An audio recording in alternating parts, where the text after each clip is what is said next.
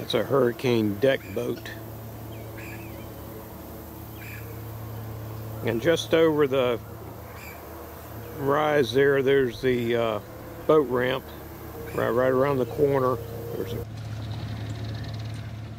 prequel to this is a week ago, a woman called us that she was sinking, so Connie and I ran out, launched the whaler, and went over. I'm a 100-ton captain with a towing permit, so that's no big deal, but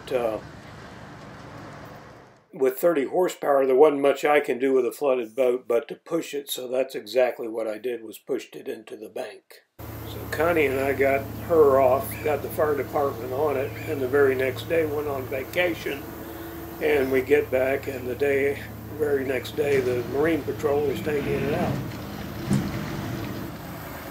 These hurricane boats, they have two plugs in the back and one in the center, and just didn't put the one in the center in, so.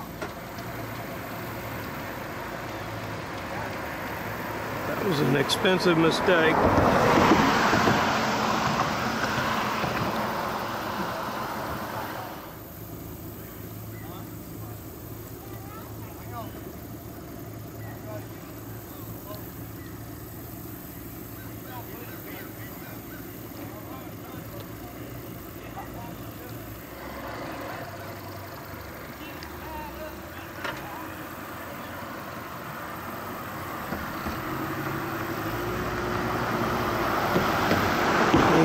See, when you got a flooded boat, it takes a lot of horsepower to pull one. It really doesn't work that well.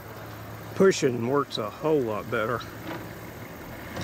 And this Ranger in the green boat, now that's what I was doing, just pushing them.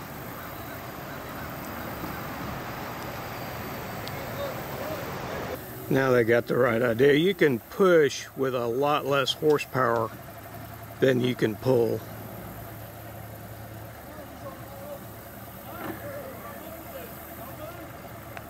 There you go, I got it.